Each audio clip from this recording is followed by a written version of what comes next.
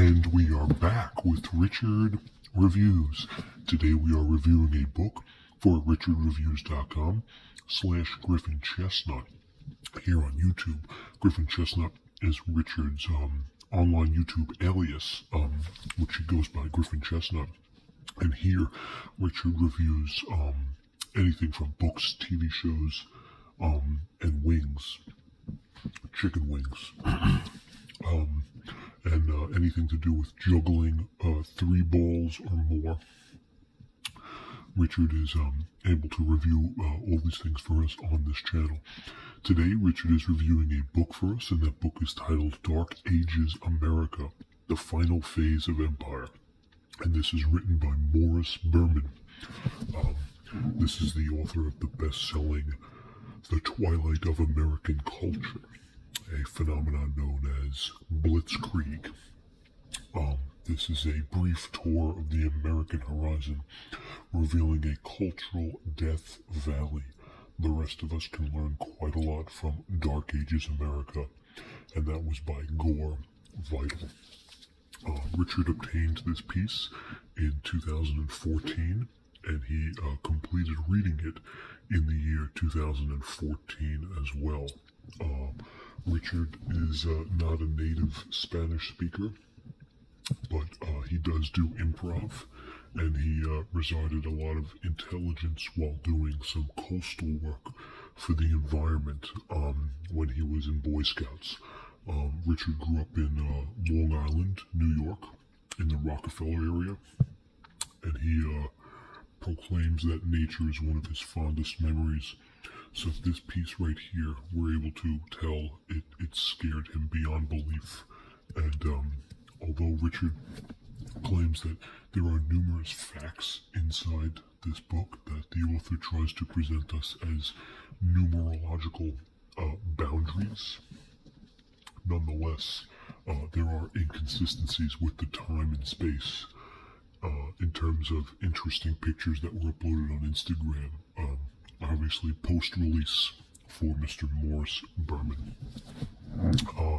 He did upload on his blog his full review of this, and you can find that in the link in the description. Richard uploaded his blog in 2014, and it was a crazy stir of exactly the reenactment between what exactly started playing out, the role between the Massachusetts State Police and the Bishop Society, known as Cry Innocent, as they give testimonies throughout the actual testimonies from 1692 and the jury of modern people with disposable cameras, obviously committed to witchcraft, which sounds like a good time, but ultimately can be brought back into a sanction of protein and delicacy. Now, as we take a look at this piece, we're going to look at the forward dimensions, as long as the left brain wall and the right brain wall, and we're going to take a look at this piece and how 2 drinks can bring into a substantial post between the acrylic version and the dialectic version. So according to the side, you go left in and right out. So there's 2 phrases, and you go think out and then brim wall in.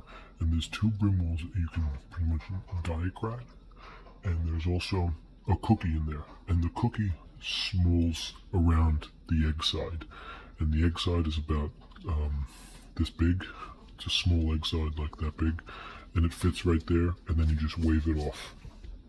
And once you wave it off, it's glided down, and the substantia from here to here, from here to here, all has good rhythm. Boom, boom, good rhythm on the side, good rhythm there, and it's got perfect posture.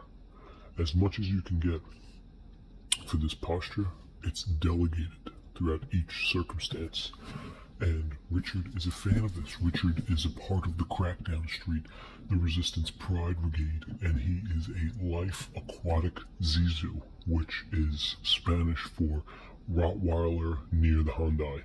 And the Hyundai, of course, is not only Richard's primal car of use, but to be Hindu in a snowstorm you don't really care about going to the bank because there's no H&R Block.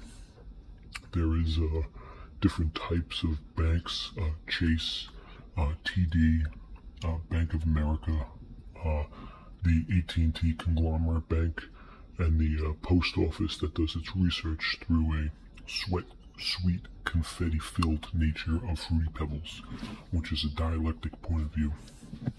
The conglomerate that substantiates this piece from the past others goes way back, and Richard's able to substantiate his claim between the other two passes, and then that way you can find the other two marks, and that's what you get in this piece right here.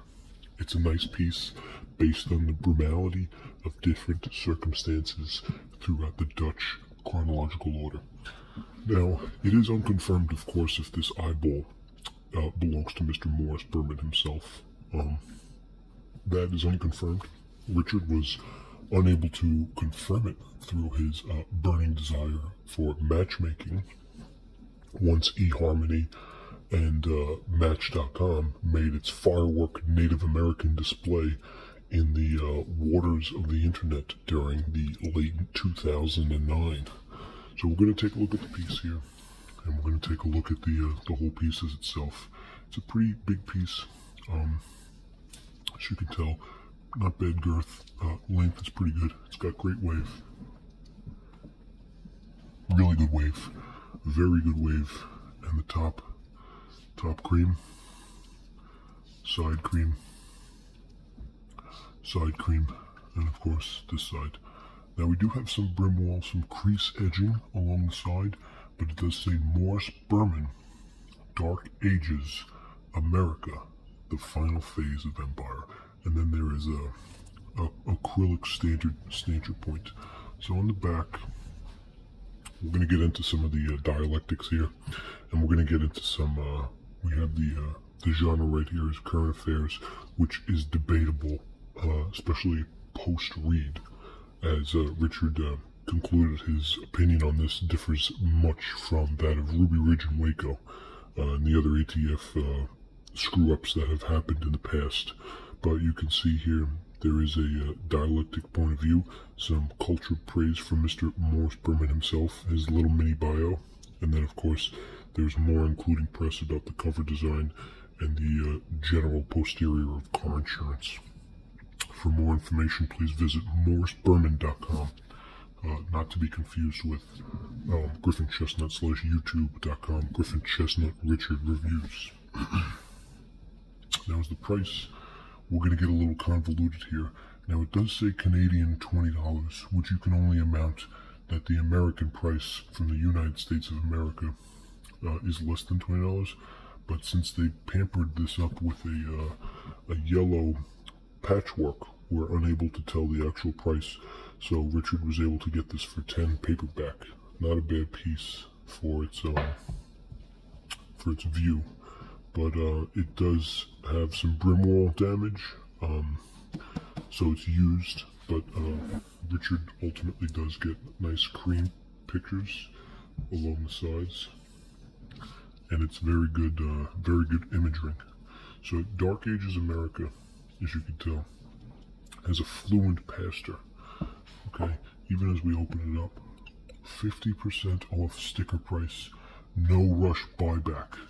So this goes into show about why it's phased out a little bit, and that the 2006 version has been depleted in price since the first Comedians sold out Radio City Hall 6 times. Which is to say, nothing is the shameful moment. Most of the text is a fluidity of natural recurring disasters that the author tries to pronounce. I think there is a few Richard writings in here. Nothing to proclaim about. The back index is a very appreciative storm front.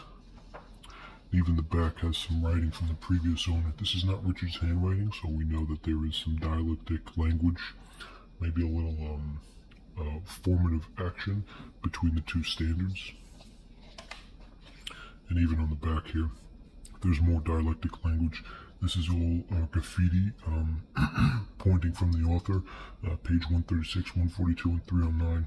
Of course, this is giving into some more of the previous owner's personal footnotes that are a little bit illegible at the moment, but can near or less be an addition that can be racked up to the Batman character with millions of years of research on the online forums such as Professor X and any other X-Men and Marvel characters. So that's it for Dark Ages America. This has been an official Richard review here on richardreviews.com, and Richard is the coolest book reviewer on YouTube, supposed to save us from the meteorite. And this is Dark Ages America by Morris Berman.